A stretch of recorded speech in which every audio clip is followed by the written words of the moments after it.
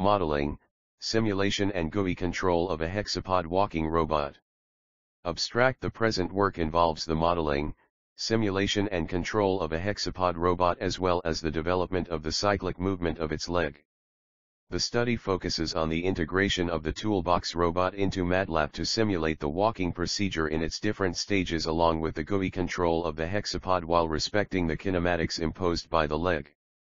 Keywords: Hexapod robot, kinematics, walking robot, kinematics, mechanism, GUI control. Introduction.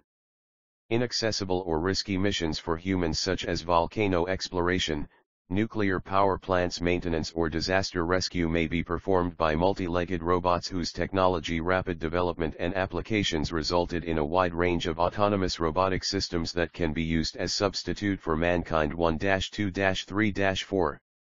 Classified essentially into three major areas represented by the LSL, less inputs single end effector less outputs, the MSM, multiple inputs single end effector multiple outputs, and the MMM, multiple inputs multiple end effectors multiple outputs.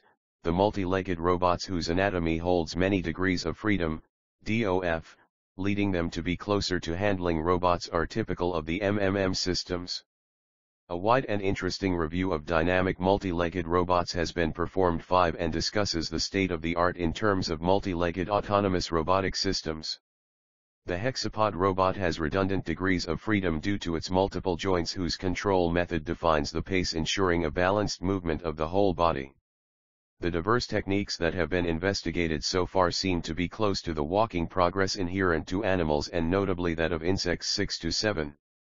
Accommodation to ground is specific to walkers consisting of choosing the best contact area through combining forward movement and stability using proximity, contact, or vision sensors. 8.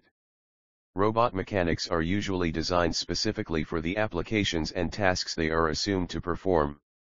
In manufacturing, manipulator arms are the most commonly used as their main tasks are linked to assembly and handling. 9.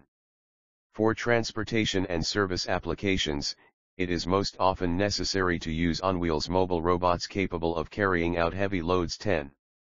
However, being unable to move on uneven terrains or obstructed environments, they require accessible flat grounds or rails and hence the need to consider alternative modes of transportation dependent on the nature of the terrain of operation. The solution has been found by inspiration through nature. A large number of researchers have been interested in the locomotion of humans and animals using legs, and legged robots, biped or quadrupeds, seem to have various advantages over wheeled ones.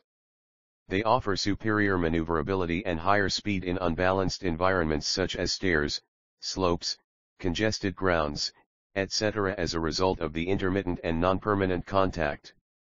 This allows the robot to overcome obstacles, giving it a higher mobility in a crowded or chaotic environment and leading to various applications, particularly in the field of intervention in hostile environments. To this end, legged robots have been investigated for several decades. November 12, 13 through trying to imitate the flexibility, robustness, and adaptability of walking humans. Due to the complexity of the models, tremendous computing power is needed, and this partly explains why these types of robots are still largely confined to laboratory experiments with little use in practical life. The present investigation performed the modeling, simulation and control of a hexapod walking robot through the application of the Matlab robotics toolbox. Both direct and inverse leg kinematics that refer to the conversion of joint angles to end effector's position and that introduces the conversion of world coordinates of end effector to joint angles respectively are presented. The cyclic movement of the hexapod leg is obtained through decomposing it into two main phases representing a support and a backing. 2. The biological inspiration. Biology-inspired robotics 14-15 mimicking animal motions and trying to implement them into artificial machines have revolutionized the field of robotics. The human principles linked to muscles and skeleton are transferred into conventional motors and mechanical linkages. To date, the bio-inspired robotics research has achieved solutions that have shown abilities to tackle various contemporary challenges. It however has a long way facing it in order to be able to design, build, and control robots inspired by nature, and this needs a deep collaboration between roboticists and biologists.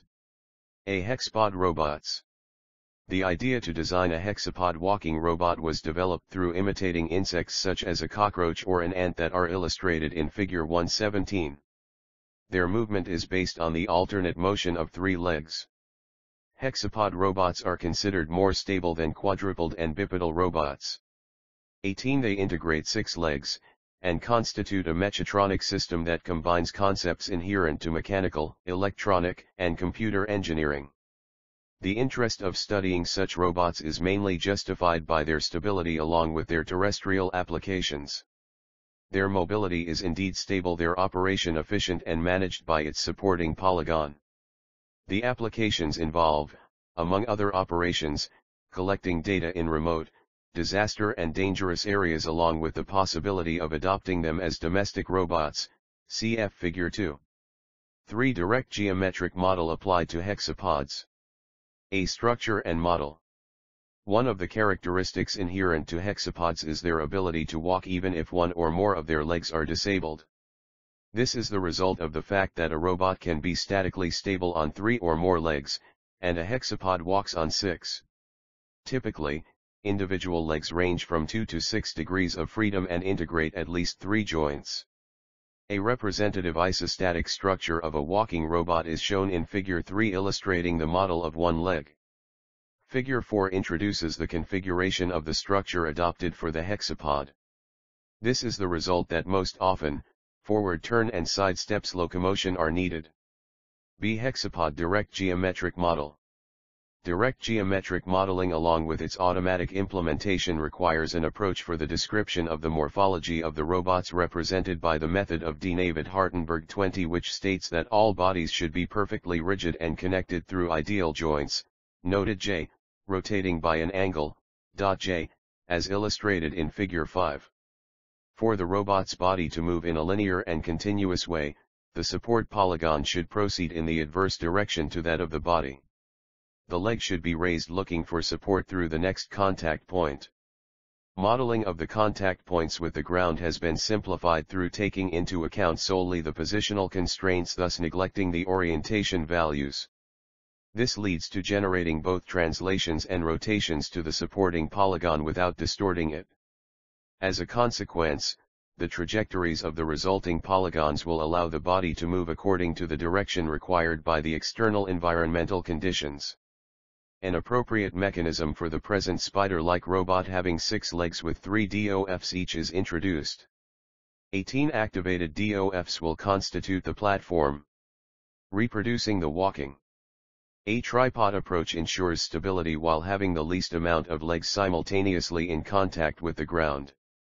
With 3 legs in ground contact, 9 actuators will be in action in order to react to the 6 DOFs related to both orientation and translation of the body with respect to the supporting polygon.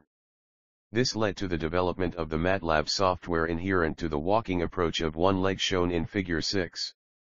Fig 6 screen capture of Matlab software for one leg 21.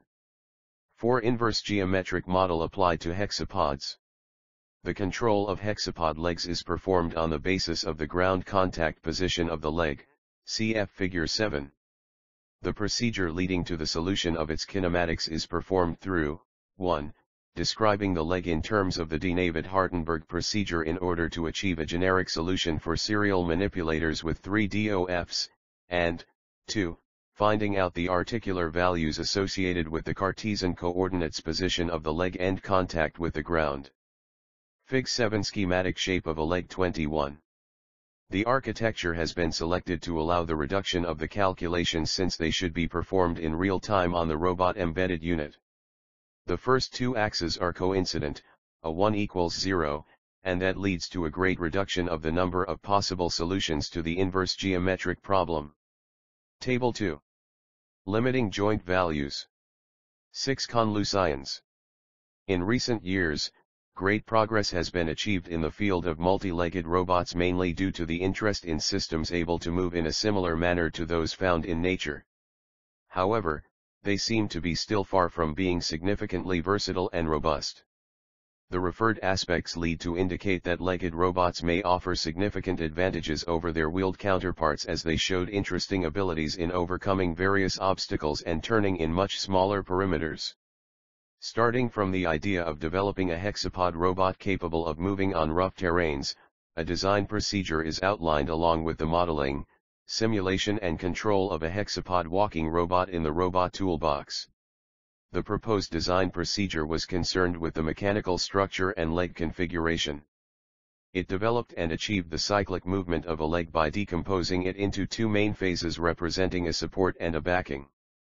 It was shown that a reduction of the functional degrees of freedom of the task may be performed.